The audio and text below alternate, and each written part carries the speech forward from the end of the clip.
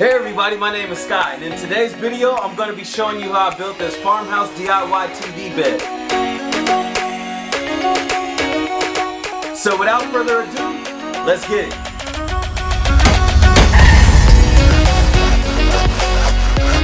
I was really inspired to build this bed after watching Build a DIY King Bed by Shanty to Chic. Although this bed does not look exactly like theirs, I did use their plans as a starting point.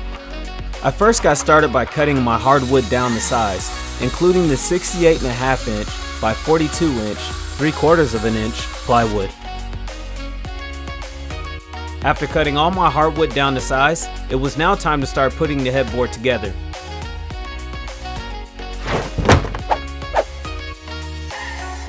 I started by putting pocket holes on the back side of the plywood, at the top, bottom, and sides. These pocket holes will be used to attach the top, bottom, and side frames. Notice how I also put pocket holes on the top, bottom, and side frames. 8 of these pocket holes will be used to attach directly to the frame. The rest will be used to attach to the side legs later on. The goal here is to make the plywood look recessed when looking at the headboard from the front. So in order to do so, I laid down some scrap wood to raise the plywood 3/4 inch before screwing it in to the frames.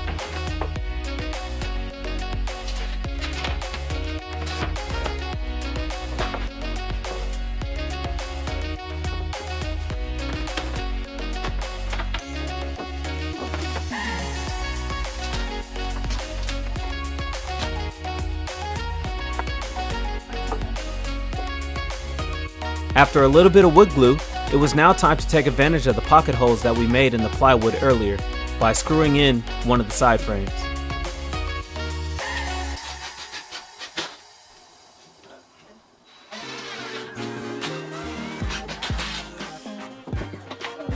After screwing in the first side frame, now on to the next. All we had to do was repeat the same process. Add a little more glue and then screw in the side frame.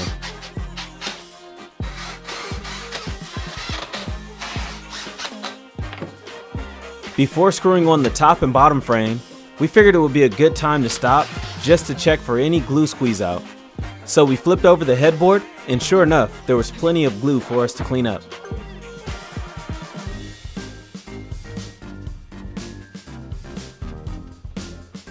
Using the pocket holes on the plywood just like we did for the side frames will attach the top and bottom frame.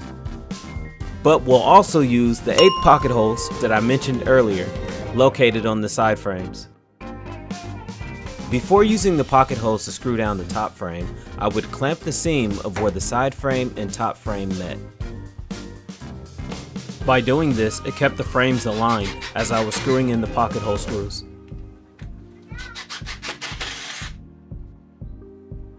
After finishing with the framing of the headboard, it was now time to move on to the legs, and then the design within the headboard. But before we can install the legs, we first have to construct them.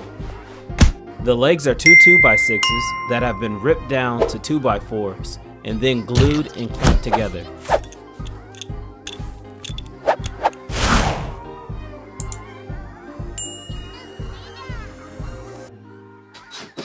Using the pocket holes on the side frames, we'll now attach the legs. As we attach the legs, we'll make sure they remain flush with the back side of the headboard. Now time for the fun part, the design within the headboard.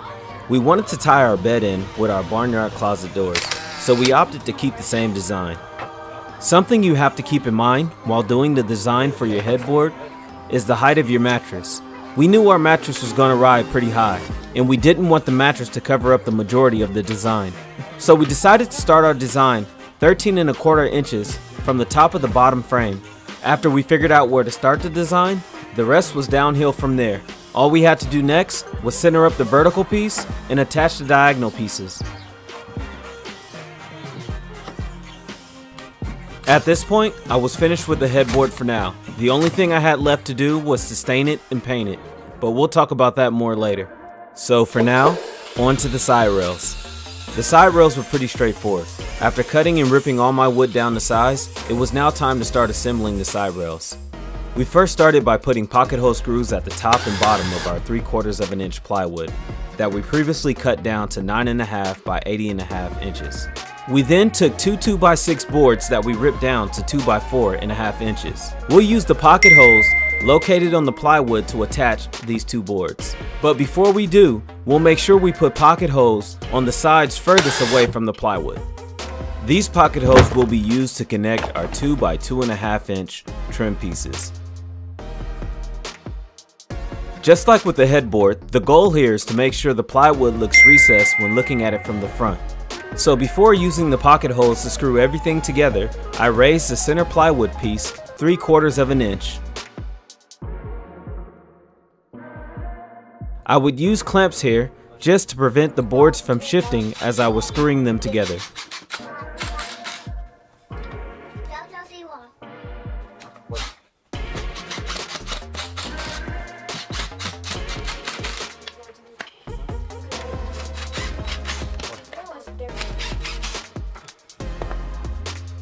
It was now time to install the top and bottom trim pieces. But in order to do so, I again had to raise the side rails 3/4 of an inch.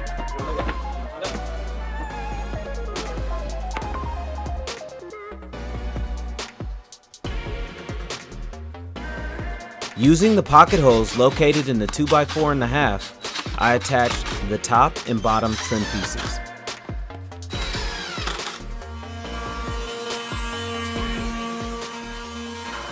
After a little bit of sanding, we were done for now with the side rails. So now it was time to move on to the footboard. So when making the footboard, I knew I needed to have some type of design box that tied in with the headboard. The inside of this box or footboard will be used to contain the TV lift and TV.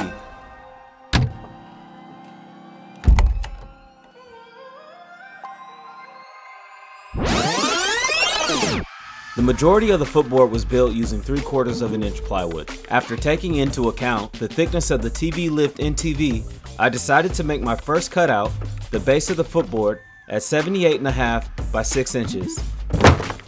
Using pocket screws and wood glue, I then installed the front wall. This is the wall that the TV lift will be screwed to.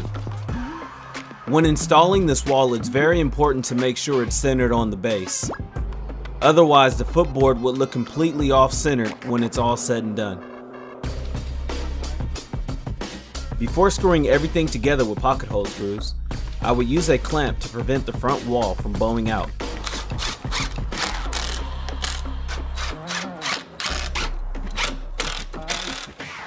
Now I know I originally said I started by cutting the base down to 6 inches, but the truth is, I started by cutting the base down to 9 inches. But I thought 9 inches was too thick, so I went back and I cut it down to 6 inches. Now it was time to add the right and left side wall. We'll use pocket hole screws on the inside of this wall to attach it to the front wall and to the base of the footboard. Then we'll install the left and right side panel. Each panel consists of 3 different layers. For the inner layer, instead of using a full sheet of plywood, we'll use scrap pieces instead. Notice how we also put pocket holes on the outer side of the side panels. These pocket holes will be used later on to attach the side legs. Here I would clamp down a speed square to stop the side walls from moving outward as I was screwing them in.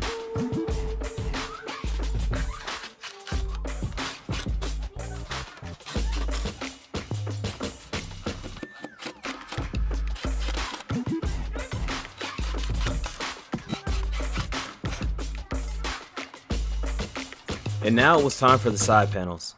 I guess you could say I used wood glue and clamps for everything when it came to this project. I don't know what I would do without them.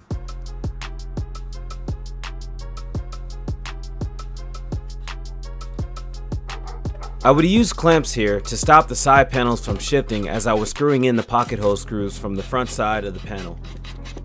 And remember, each panel will have 3 different layers. Each layer will be 3/4 of an inch thick, and for the center layer, we'll use scrap wood instead of a full sheet of plywood.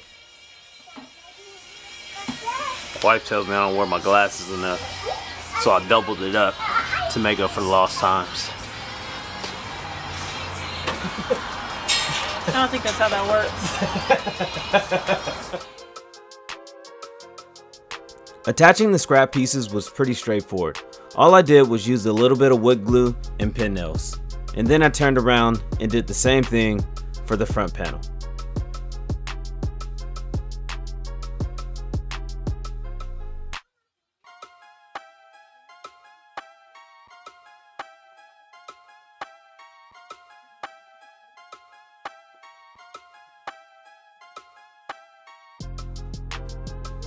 Oh, I almost forgot. We also decided to cut off this front piece of the base. Aesthetically, it just didn't look appealing, so it had to go. At this point, we're pretty much done with the foundation of the footboard. All we had to do now was add a back strip across the top, the left and right side legs, and then a back cover. This back cover will give us access to the TV whenever we need it. Now we're starting to finally see the TV lift box, or footboard, take its shape.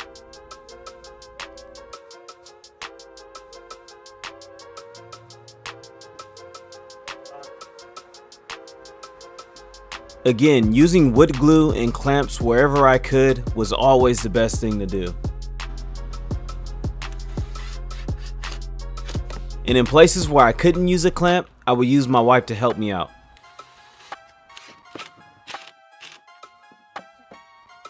After finishing with the strip across the back of the footboard, we then went on to install the side legs. These side legs were constructed the same exact way we constructed the side legs for the headboard.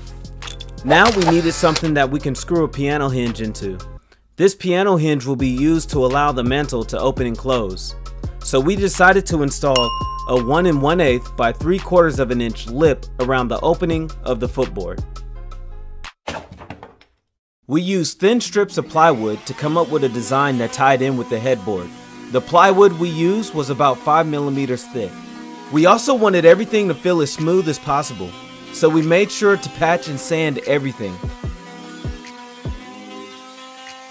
Now it was time for the staining and painting of the bed. We knew we wanted the overall look of the bed to look somewhat like this, so in order for us to achieve this distressed look, we first got started by staining the parts that we knew we would go back later on and sand down. We decided to use the chalk paint when it came to painting the bed. We figured since chalk paint is easier to sand, it would make the de-stressing process of the bed a whole lot easier. To de-stress the bed, we would use an orbital sander with a really fine grit. Then we would use a clear coat to seal and protect the bed.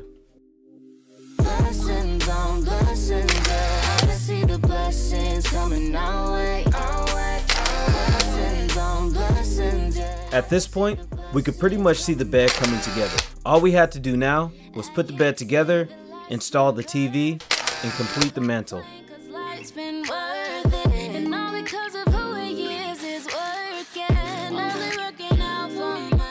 Since the TV lift we decided to use also came with a rocker switch, we decided to mount this on the outside of the footboard. This rocker switch will lift and lower the TV lift.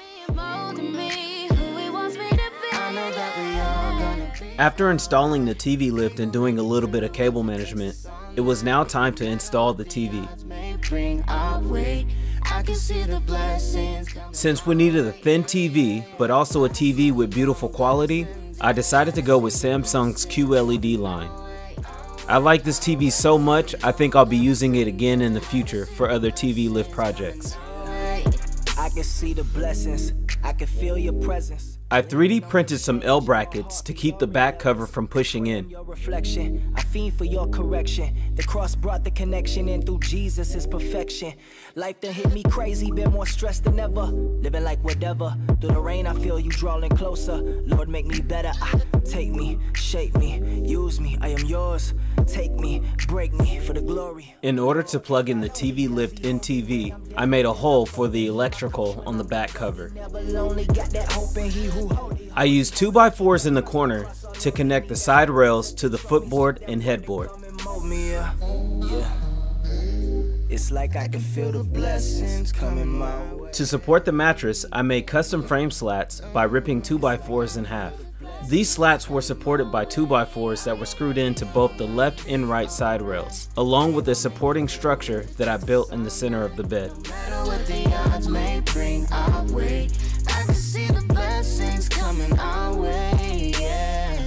Using a 2x4 that I cut down to 5 inches, I made sure that each frame slat was equally spaced.